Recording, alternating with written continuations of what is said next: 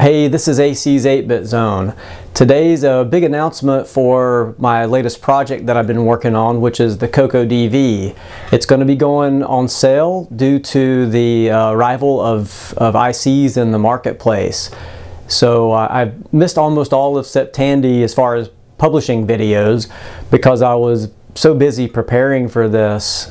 If you have questions about Coco DV or just want to make an inquiry about purchasing one, send me an email to ac8bitzone@gmail.com. You can also find my email address in the YouTube About tab. Without further ado, let's get into Coco DV and this latest update. If you've been following along with my progress over the last few months, you know all about Coco DV, that it's an upgrade for Color Computer 1 or Color Computer 2 that provides digital video straight out from the Coco to a DVI monitor or an HDMI monitor.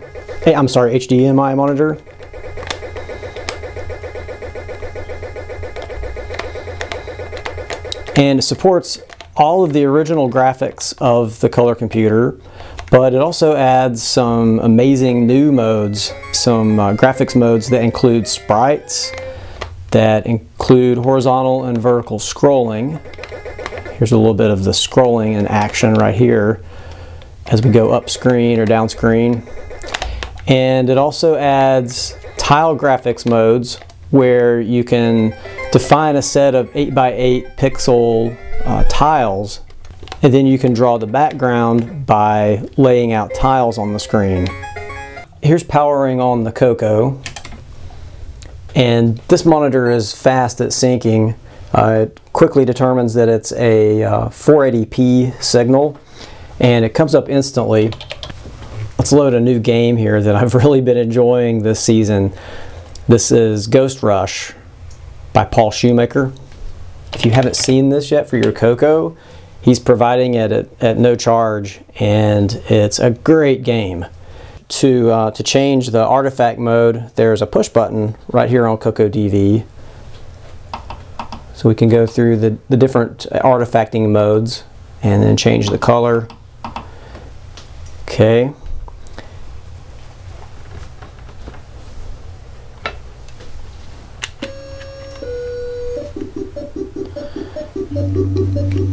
So the sounds of the Coco are coming through this RCA connector, and you can remote all of these connectors to the back of your Coco. So the switch can be remoted on a little push button, and the RCA audio output connector can also be remoted out the back. And this is the Halloween edition. He's made several editions of this. You can get this for the Coco or the MC10, at least those two platforms right now. I think I'm correct about that. And there was another version of this with different character designs that came out before Halloween. But this game just came out this year. You get one life, and it's a simple single button control. You can use the keyboard, or you can use your joystick fire button. Let me try to actually get past this first stage so you can see stage 2.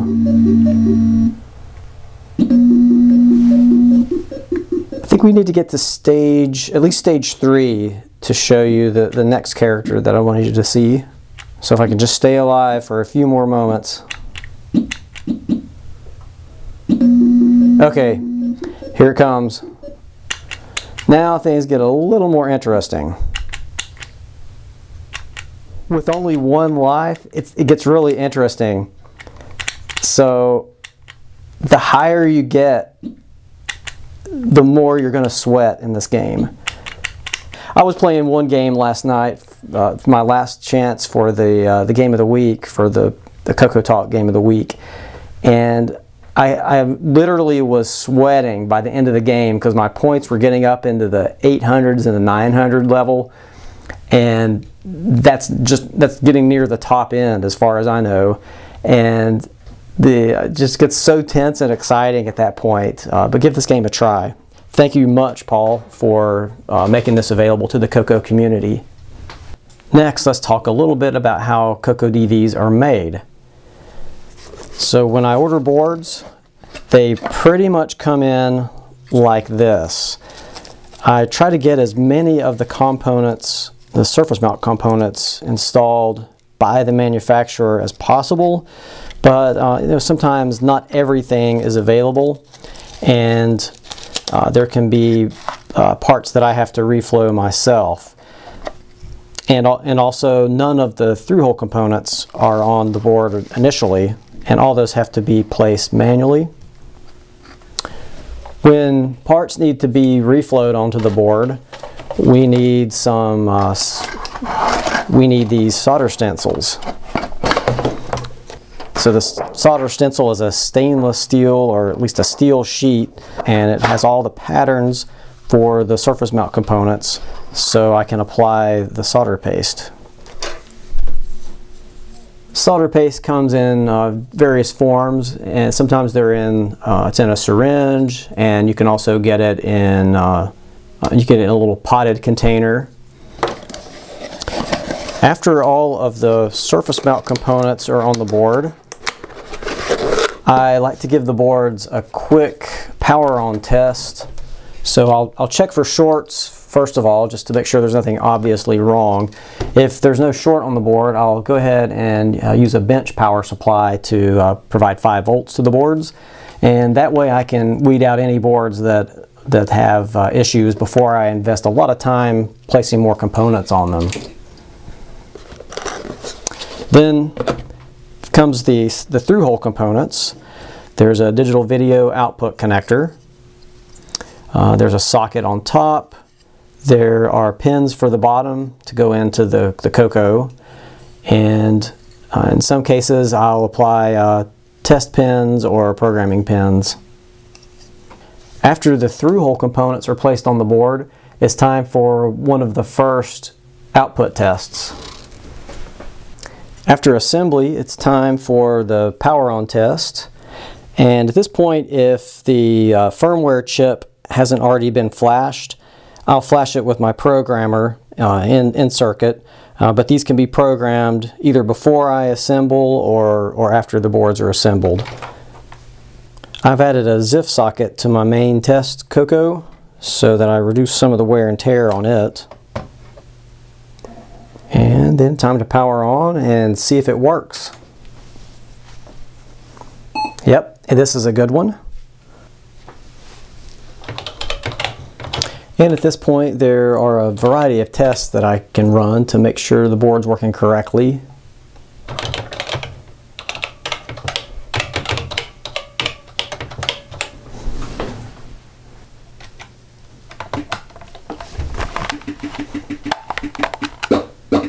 So I showed this in another video, but this is a sort of a remake of Canyon Climber with tile graphics and with sprites, and experimenting with lots of different colors.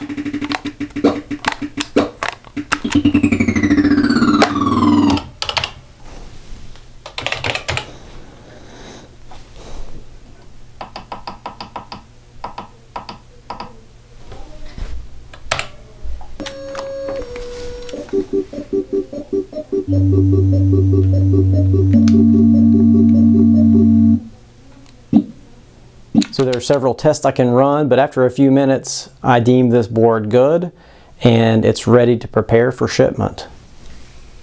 If you have questions about CoCoDV or just want to make an inquiry about purchasing one, send me an email to ac8bitzone@gmail.com, and I'll try to answer any question within just a few hours of your email, and let you know the pricing and options that are available to you.